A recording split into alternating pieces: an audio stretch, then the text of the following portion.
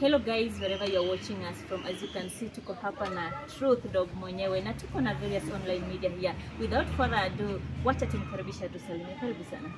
Your ladies and gentlemen, kama kawa Truthwatchdog hapa hivi. Na lete ukweli kadao, mkipenda mnameza, mkikataa tunawamezesha. Kwani iko nini na tuko na ka evidence? Ukweli hautemwi, ukweli unasemwa. Karibuni kwa kiti, mimi ndio naserve ama vipi? Yeah. Hey, Watchdog, kwani uogopi kusema ukweli? Unafaa kuogopa kusema uongo. That is actually how it should be. We should be truthful people, unajua? Because our society is rotten and we need to step up against the rot in order for us to try and actually assure the upcoming generations that they have a place to call home. Yes. Nasikia unasema uko na evidence, eh? Mambo ambayo unasema yako na evidence. Watu watajuaje iko na evidence? Ama unapataje hiyo evidence? Okay, unlike other YouTubers, I don't just do content for the sake of doing it. And that's why sometimes I get mad and I call media Kideri media. Why do I call them Kideri media? It's just taking in anything that is brought on table and you serve the people. You need to do thorough investigation. Okay? So for me, I do investigations prior to. That's why naweza chukua kama unaweza pata mtu amenipa kesi ya yenye nafaa ipostiwe kesho. But then the evidence that have been given, it's not watertight. Because kuna ile evidence unafaa kupatia public. Should this person take the route to the law, like anataka kufuatana kisheria, uko na evidence gani watertight yenye itakusaidia ku stand against the person who has actually accused you? So that's why inanichukua muda ku find out hizo vitu, na wakati na post niko so much nimeridhika. Hapana, hii lazima iende hivi kwa sababu kuna ukweli. Yeah. Juzi tumeona umeexpose the Pluto commentator. Sijui labda unaweza zungumzia kidogo. Mbona mnasema nimeexpose the Pluto? Si expose Pluto mimi. Nimeexpose commentator. Na by the way, kwa hizi nini zote najua kuna watu wanafuatilia hapa. Commentator na kuchukia, sikupendi, kabisa. Na kama unangoja nikuishe, be careful. Unaweza kuwa kwanza kukuisha. Pluto is my friend, by the way. I don't know why you guys are taking things out of the proportion. Okay? Niliulizwa tu nikajibu like kama mseme amekwambia Kenya ni yake, pia nafaa kuprove na title, unaelewa? It's not like kulikuwa na some upheavals ama nini. I think Pluto akuchukua hiyo kitu fiti na akajam na akapost zile vitu zenye si ushare privately. But commentator alikuja aka-change vitu ikawa ni kama mimi na simp. Maza sinieri ni simp kwa dem, kwa sugar mami, kashosho fulani mahali fulani.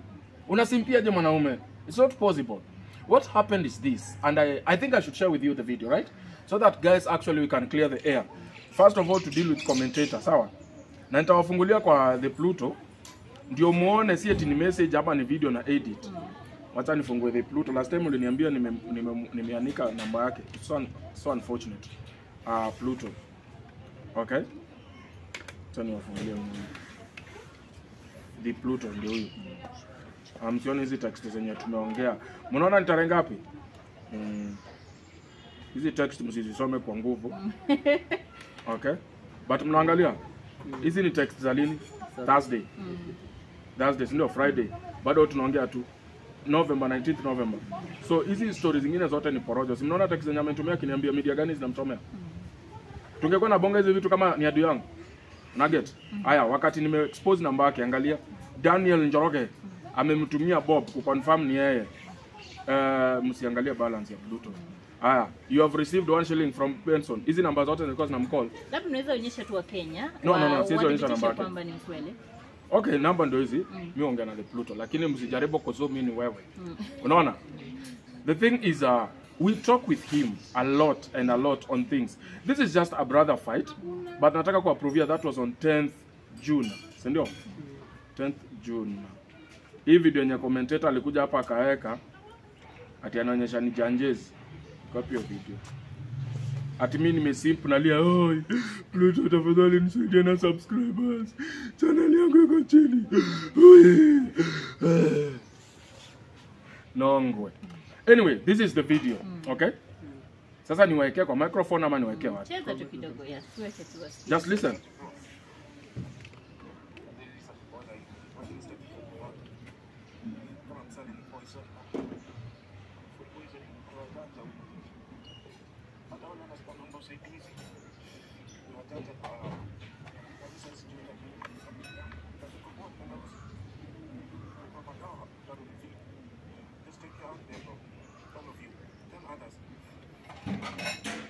Mnasikia hiyo message ni ya kina nani?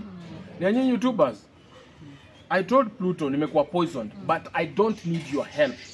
Just warn others. Hawa wana kamkonywa atio kama ukave my story. Many of them are not some of them, not many. Some of them are not genuine enough. Wanaweza kukupoison. Sahi Alpha Mwanamtule amekuwa poison. Over the same case. Wasana kuita come to do hivi, wewe unaona you are a celeb, you go up there. I was a victim. I was poisoned. So nikamwambia ni aje, manze chunga pale. So commentator ameenda amechukua hii video ya kuwarn all the YouTubers including yeye na uso wake menona, including all of them. Kuwa careful hapo nje. Anasema ati video nilikuwa na simp naomba subscribers. How do you beg for subscribers, cry? Ndio nini ifanyike? We don't do things such way. So it was so unfortunate that huu kijana anaitwa commentator. Kazi yake ni kuleta wezi kwa platform. Wana advertise. Okay? They are scams. They are scamming games. Alafu instead of him being remorseful, being thoughtful, anakuja kujustify action zake kwa kufanya nini? Kwa kuendelea kusema sijui anatuingilia na kwa kwenye ma inbox ana simp. Nani ana simp na mwanaume bana? Wewe si ndio? Ile ni simp na wewe unajua kuna kashimo hapo changasija. Naweza kuna I feel so bad that this guy can stop this. Wewe bro, kama unapita pita bwana. Najua mimi sitakangi interview zangu kwa interfere. Nugget. So niaje kelele mingi, niko katikati ya media bana. Hii Citizen THC na sia. Unaelewa? So it's so unfortunate for someone to stoop that low that unajaribu kujustify your actions of actually advertising thieves. Unasikia ma YouTubers, wacha niwaambie YouTubers. Ndio ukuwe na jina huku nje. Subscribers wako ndio wanafanya ukuwe na jina. Your followers and subscribers are the ones who are making you you. And it is so unfortunate for you to mislead them for the sake of having views. Views na ulipwe tu pesa kidogo kidogo hapa na mikorofi, wewe advertise. Your platform is being used to dupe Kenyans and steal from them, literally stealing. So instead of him going low, like aanze kufikiria manze I need to rebrand. Our soki come, I need to be sure like whatever they are actually bringing on table is real. Una mislead your followers and subscribers na bado unachipiga kifua ati Truthwatchdog kwisha. Arudi enda kafanya zile vitu zake za DJ Afro wannabe. Ndio tumemaliza, kuna mwingine? Okay, na tukiongea kuhusu mambo ya exposing na kuna vile Kenyan Prince amekuongelea pale na akakutusi akasema kwamba wewe si walika yako kubishana yeye, kwamba wewe unaishi nyumba ambayo hata uwezi afford curtain. Unaweza ambia aje Kenyan Prince kwa hapo nje? First of all naishi hapa. Unajua ni vizuri usiishi kwa curtain lakini uishi kwako. Kuna tofauti. Unaona hata ukitengeneza nyumba ya makaratasi lakini ni kwako. Yuko fiti by the way. Let me tell you. Kuliko uishi unaonyesha watu house tour, alafu kesho landlord anakuambia bro nyumba inahitaji renovation, ama kanjo nakuja naandika pale X na umeonyesha watu this is my house tour. Nonsense. Anyway, let me address this Kenyan. Unajua huyu lazima tuweke futi sababu lazima tupime akili yake. Ukijana hata futi moja fiki. This boy actually he's disturbed. You guys should notice that. Ukiangalia ile video, there is no way utakuwa na 6 million na uko na mapimple kwa uso nikao uko na acne. Unavaa nguo ya so mbili na unaambiwa tu uko na gari ya tu. Unaambiwa tu ulinunua gari sijui 6 million. That Audi was being sold on Gigi. Na ilikuwa inaenda for 2.5 million. Okay? And it is not clear kama ameibuy ama ni hire purchase ama ni car for hire. It's not clear because hata nyumba siku hizo unarentisha as you put it up for sale. Una get? So this guy nikifaa tu kumjibu in terms of age, anasema mimi ni mzae. I think mimi ni mzae in terms of wiseness. I'm ahead of time in terms of the judgment of stuff. But yeye anataka ile vita ya kutusiana. Kama nimesema bro unadanganya, prove otherwise. Wacha matusi. Yeah? Don't call names. Sijui wewe ni age ya babangu. Age ya babako mimi si marehemu bana. Una get? Huwezi ni compare na mzamededi. Wewe kama wazazi wako walikufa, ole wako pole. Wacha kucompare sana watu wenye wamekufa. Niambie unakaa kibe. Niambie unakaa sijui mtu wako high at least. Jafiko inange hivyo. Wacha kunicompare na watu ambao washatoka kwa earth. Tunaongea vitu za earth. Respect your parents. They are dead. Sleep well. Respect that. So it is so shameful that yeye ni mwizi. Ubo ni mwizi wase. I will prove beyond doubt. He's a thief. Hizi vitu zote na brag. Anagonga mademu wa girl. Anagonga wanaume hapa chini. Sasa hata kuna video I'm supposed to release. That's why I think I have my phone here. Nataka msikize hii audio. Kijana na hii ni video ya jana, si eti juzi. Okay? Baadaye muone password yangu. Next time nikikupa at least you can retrieve the videos. Wacheni niingie hapa muone. Hawa ni watu wengi sana. But this one I have not even released it. Hii sasa inaitwa exclusive. Huyu kijana huyu ameibiwa. Okay? This is the conversation they used to have. Bro, itabidi nikutafute nikuelezee. Huyu ni Kenyan Prince, mnajua namba yake, but mtasema labda na forge. Sasa hii sauti, si mnaona ni forwarded to who? Yeah. To me. By who? 0706 2444 itulia hapo, si ndio? So huyu jamaa alikuwaga live date 17 bla bla bla bla. Ndio hii audio. Kijana anasema ako na pesa na anaomba alipe tao. Sikia. Nelson yani, bana niko na bilioni zingine hapa inani stress. Hata nikikulipa na utao mwezi cha muhimu ni kumaliza bana. Niko tu na stress. Vitu zingine zimekama na hisi kwa expect man. Kijana ako na pesa lakini anaomba alipe tao. Bro, if you have money, you have money. Una struggle aje kulipa 50,000 na uko na mamilioni ya pesa. Alafu uko hapo unajipiga kifua, oh I'm rich. Let me tell you the story about hiyo 6 million yenye mnapostiwa huko na nini? Kideri Media. This is what happened. Huyu kijana alienda kwa yard. Huyo jamaa mwenyewe adini best yangu, anaitwa Njonjo. Unaget? Anaitwa Njonjo, ni best yangu, tunajuana.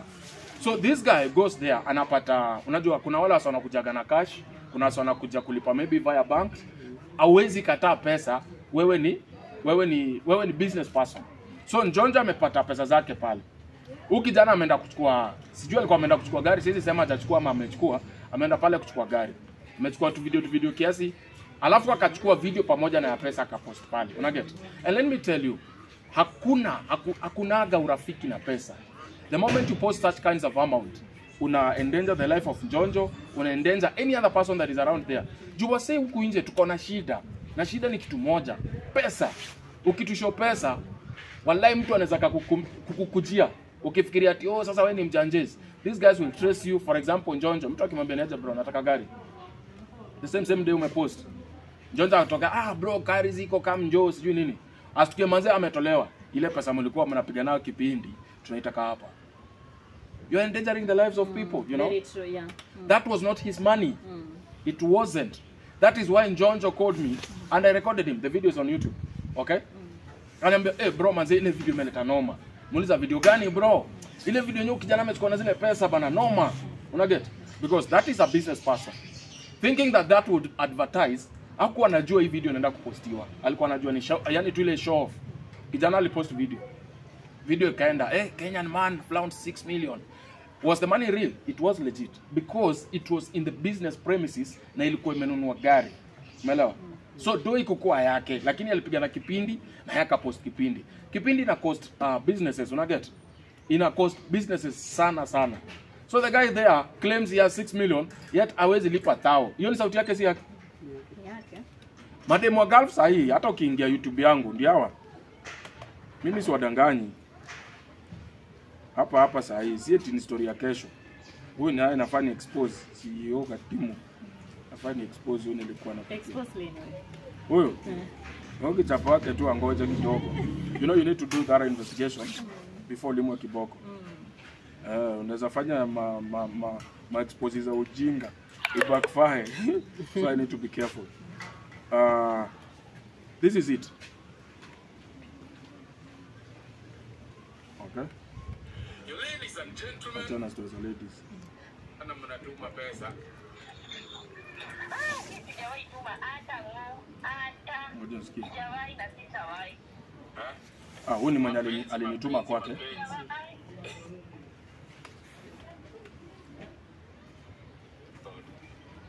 Sasa tumsikie. Nimepewa namba yako na basketball na mama. Hata nimetoka kuongea na yeye sasa hapa anasema sijui ndio umegoma. Nilikuwa 20,000. Ukifanya anataka kunilipa. Okay, ili happen tulikuwa kwa live yake.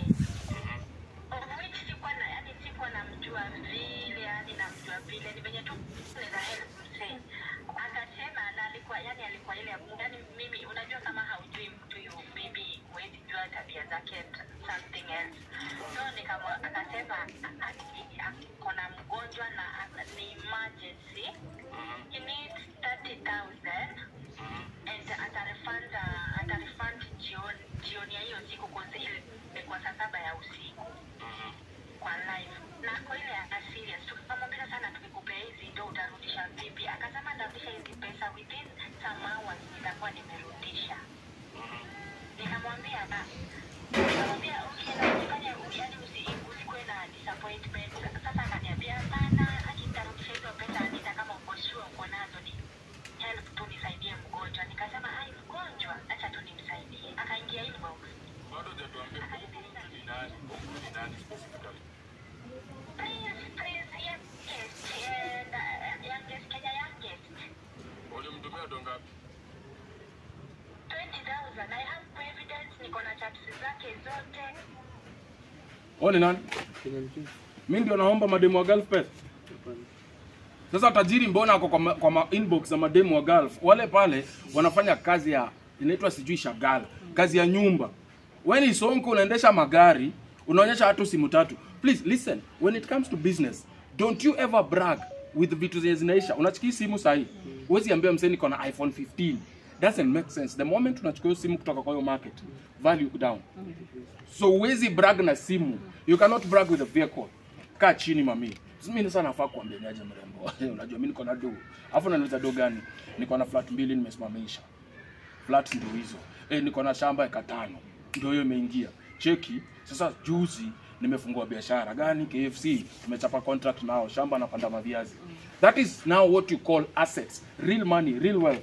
You cannot brag, niko na Samsung, niko na iPhone, sijui niko na... Stop being stupid. Nalo. Can you just grow up for a little, for a minute, at least mbele ya media, just grow mbele ya media alafu uende upeleke utoto huko. So this guy is busy here kupatia ma youth pressure. Youth man, sikizeni hapo nje.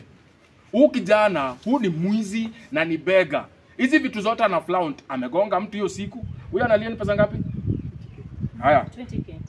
Huyu analia ngapi? Angalia hapa. Twende WhatsApp. Huyu analia ngapi hizi? Hizi ni pesa ngapi? How much is this? 50? 50,000. Anaitwa Raymond? 50,000. 20k. Hizi pesa ndiye anaenda anahaya nazo gari. Anaenda anatafuta location, anapiga kipindi. Anawapigia kipindi, anawaekea. Wewe unashikwa hapo na pressure nini? Sijui, unajua Raymond ako na pesa. Tule tu gazeti wake anabebanga nyuma ya gari. Raymond ako na pesa, uko na weave. Listen.